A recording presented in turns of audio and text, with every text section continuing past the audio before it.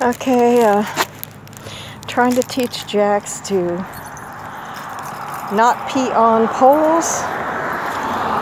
He knows pretty much not to do it on trees, although he'll try if I'm not paying close attention. He'll try to get by with it. He'll still try to pee on bushes, and certain bushes I allow him. But I'm trying to get him out of peeing on the fire hydrants and poles, and kind of like wood posts or something. And trying to teach him just pee in the grass, because he likes marking his territory. He loves to do that. So he does it all, practically every 5 steps. And if I tell him to heel, make him heel, he doesn't have a problem with that. But this is what he enjoys and he likes doing. So I like to let him have a good time sometimes. And so he knows when he's healing, he knows when he's working and supposed to be out in public. He knows how to act. And he knows when he's on his own to just have free time and a break. So he knows the difference in a sniff walk, where he's got freedom, and when he's got to do what I tell him. He pretty much understands that. So this is my new leash. It's around the waist and has a bungee cord. I love it. I really love it. And that way he can, it doesn't jerk him as hard if he tries to go too far. It doesn't jerk him like a regular leash would. But, I don't know, I like it a lot. So here we go, we're starting our walk. It lasts way longer than what I've got room on this phone to record. We have a pretty long walk. No, Jax, this way. We walk to the pond, and then we come back and walk down another street, and it goes to a park.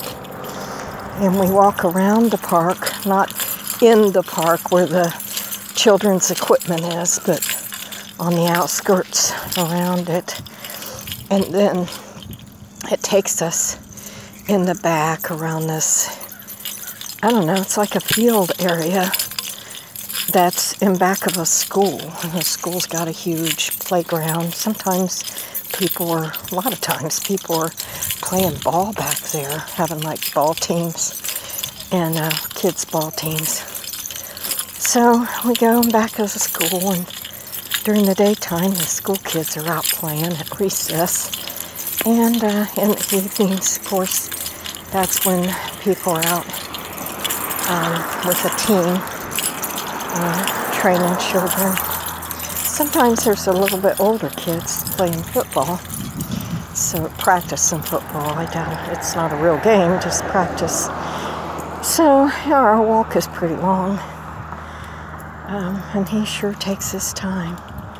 He loves to mark. One of his most favorite things to do.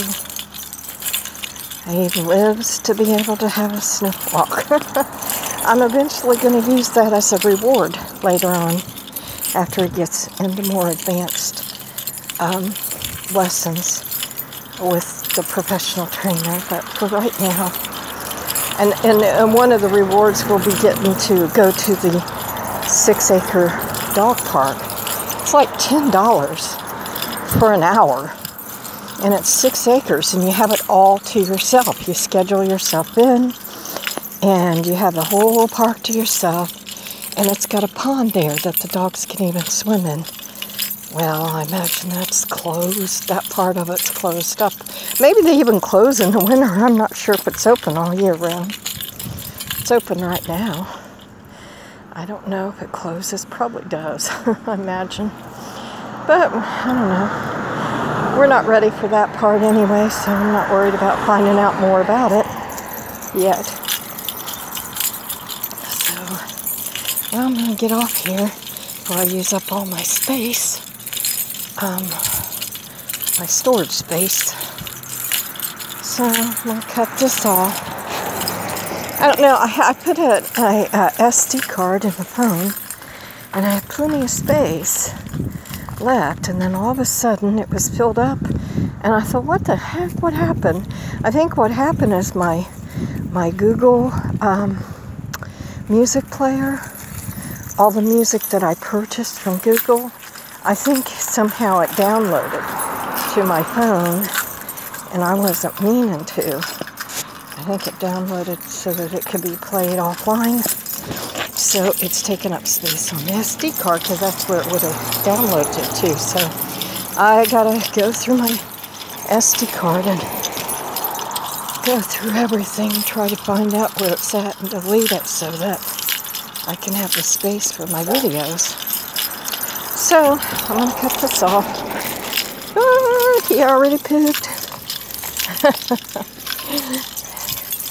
And we'll throw it away when we get to another area where there's construction. They got they're building houses and got great big trash dumpster bins for the construction workers. They told me it's okay to throw his dog poop bags in there with the poop in them. Told me it's okay to drop them in there since he poops such a little amount. Thing of it is, sometimes they end up with 3 bags. For some reason, he likes to do it in 3s. Or at least 2, but he'll like to do a little bit, then do a little bit more, and then drop a little bit more. And he'll sniff till he's got the right place. And then if he's finished and don't have anything left, when he smells another place he'd like to drop, he'll hunch like he's gonna poop, but nothing comes out. It just smells like the right place, and he just does it as if it's instinctive or something, which it may be. So, okay, I'm off of here. Have a nice one, everybody.